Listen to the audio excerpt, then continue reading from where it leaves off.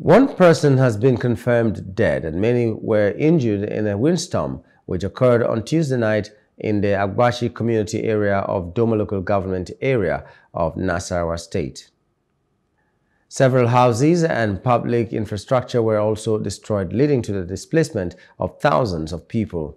While the acting chairman of Agbashi Development Association, Anthony Oshinyeke, confirmed the death of the person to our reporter, the State Commissioner of Humanitarian Affairs, Margaret Elayo, said the level of destruction and number of persons and communities affected were yet to be ascertained, adding that a team from the ministry is assessing the damage.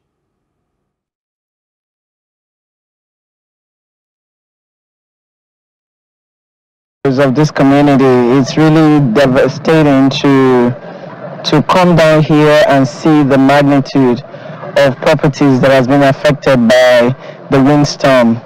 In terms of government coming in, that's why we are here for an assessment, and afterwards we'll be able to key in into what is necessary to be done to the communities that is affected.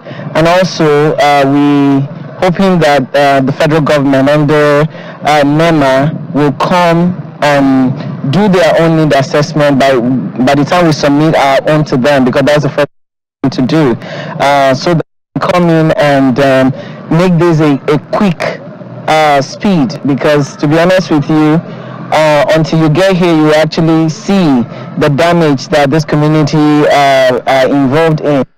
Hello. Hope you enjoyed the news. Please do subscribe to our YouTube channel and don't forget to hit the notification button so you get notified about fresh news updates.